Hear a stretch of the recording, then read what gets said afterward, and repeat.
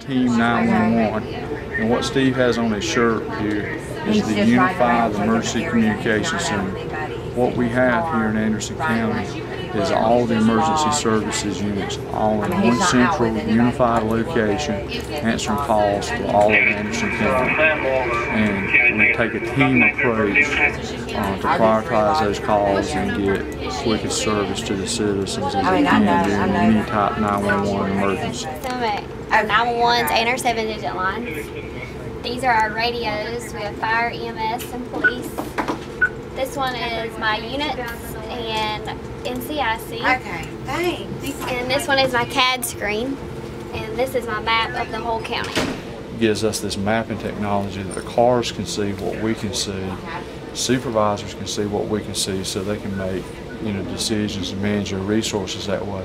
And we also get people assigned to calls quicker based on we know the location and where they're at. As you see that beeping in the background that says 911 call in process, each console has that so that you can see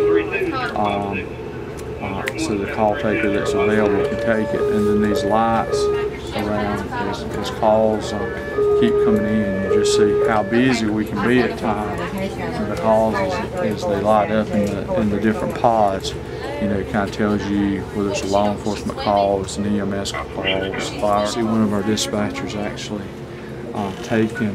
giving pre-arrival instructions to somebody that's unconscious right now. And they're talking to that person on the phone what to do while EMS is on the way. Now while she's putting that in, dispatching that, EMS over there is automatically dispatching that, so there's no time delay. That call, as it comes in, anti-nally information shows the location. She hits urgent on that, and that call immediately goes out so that EMS can dispatch it.